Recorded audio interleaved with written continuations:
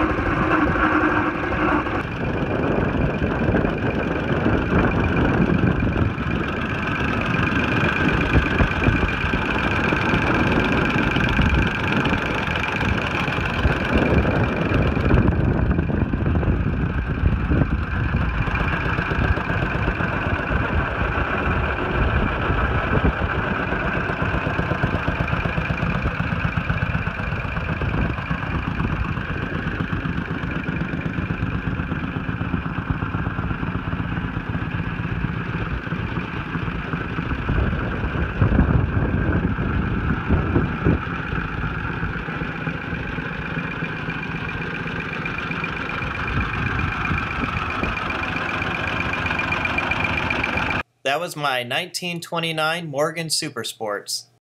I did drive my 1935 Morgan Sports quite often. One of the fun things about a three-wheel Morgan is that you can take it to both car shows and motorcycle shows. I ended up selling both Morgans because they really weren't fast enough for practical highway driving, which I needed to do in order to take them anywhere. The second car on my list is a 1933 MG J2 Midget, which I found in terrible state. Found it in a garage, and it had already been taken apart. I started to go through the boxes that I had got with the car and started to reassemble the car. One of the reasons I sold this car and the two Morgans is I saw the prices of pre-war cars really falling. It will be cheaper just to buy a good MG J2 in the future. Car number 3 is actually a truck. It's a 1946 Chevrolet 2-ton that I found not running in a garage. I have done a lot of work to this truck to get it running, and it was a great truck to drive, although it was a little slow. Also, the brakes were less than adequate for a truck this size. I also thought the truck looked a little funny since it had been shortened to make the truck not as long as it was originally. Car number 4 is a 1949 Bentley Mark IV that I found in a shed along with an MG TD Mark II. But this car had an aluminum body from H.J. Mulliner. I loved driving this car, but unfortunately the original paint was starting to peel off of the aluminum body, and I decided that it would be better to sell it. Car number 5 is a car that I owned for a very long time. This was a 1952 Sunbeam Talbot Series 90. The Bentley that I had found was even in the same color configuration. If I remember correctly, the only reason I sold this car is I was trying to make room and I was getting rid of cars that I wasn't driving very often. Car number 6 is a 1961 Humber Super Snipe. I don't even recall where I got this car, but I knew it wasn't running when I got it. I went through things, got it running and driving, and I drove it around quite a bit. I remember after I sold this car, a few years later I saw it for sale locally, and the new owner had already taken it apart and left it in a decrepit state. Car number 7 is a 1962 Arkley SS. I bought this car in not running condition, and it was in not running condition when I sold it as well. I think I did get the motor running, but I never really drove it. Car number 8 is a 1962 Porsche 356B T6 Carmen hardtop that I found in a shed. This car had been stored for a very long time and was not running. I got the car running again, and I liked the car very much until I got my second 356. I decided that since the other one was in original condition and this one wasn't, that I would sell this one. Car number 9 is actually the first of several race cars on this list. It is a 1964 Austin Healey Sprite race car. This car was in very bad condition when I got it and was partially taken apart. I reassembled the car, got it running again, and even took it to the track. This is one car that I really wish I would have held on to.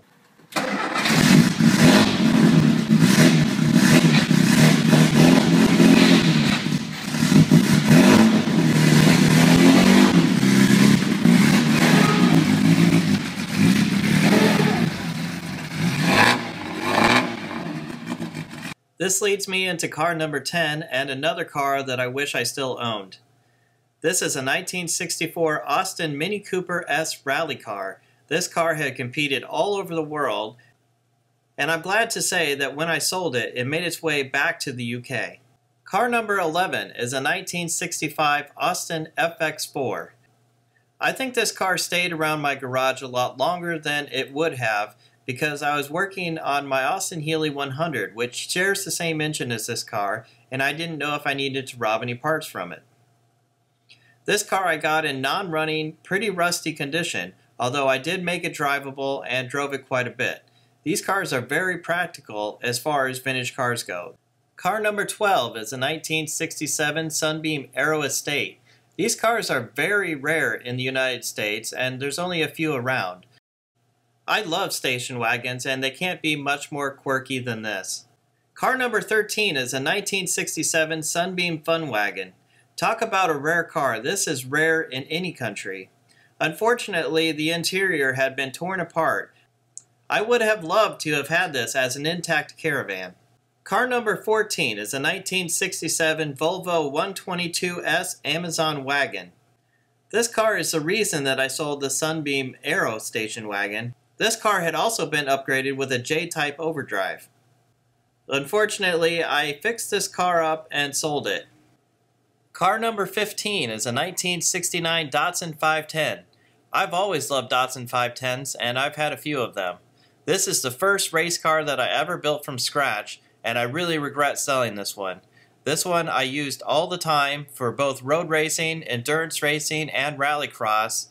Car number 16 is a 1970 Fiat Dino, which of course is powered by the legendary Ferrari Dino V6 engine. I had this car for a long time, and I took it to a lot of events, but I was always afraid that something might go wrong with it, which would lead to a very expensive fix.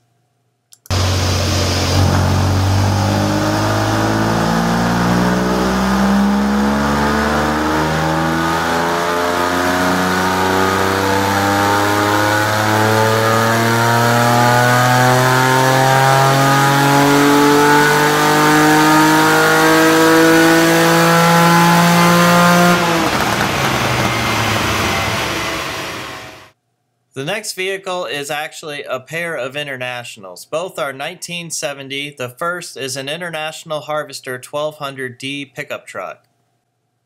I don't know why I like this truck so much, and the only reason I got rid of it is because I didn't have room to keep it inside, and I felt bad setting it outside. So this truck I still wish that I still had around.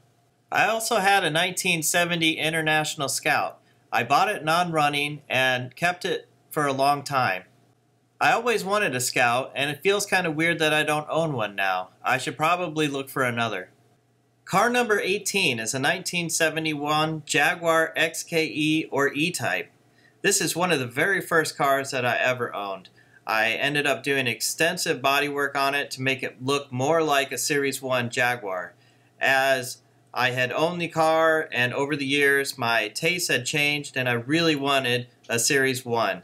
This car, being a Series 3, had the big Jaguar V12 engine in it, and I ended up just selling it because the Series 1 is what I really want now.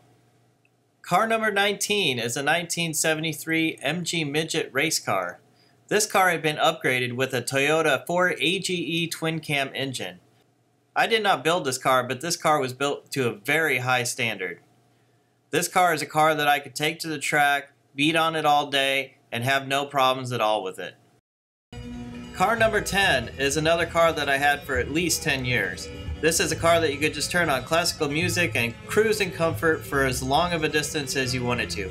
I drove this car everywhere. I drove this car in road rallies. I had a lot of fun. This is a very practical car to own. This is my 1975 Rolls-Royce Silver Shadow. Car number 21 is another very rare car. It's a 1976 Jensen GT. I bought this car at an estate sale. It was from a huge car collector. The car wasn't running at the time, and I got the car running and driving again. But the car really wasn't worth enough to keep going with the restoration. It would be a lot better just to buy one in good condition. Car number 22 is a 1992 Jaguar XJS V12. I loved this car. I had a few XJS's. I even had a Hess and Eisenhart convertible, but the coupe is the one that I really loved. I just didn't like the complications of having the V12 engine, and I would much rather have this exact same car with the 6-cylinder.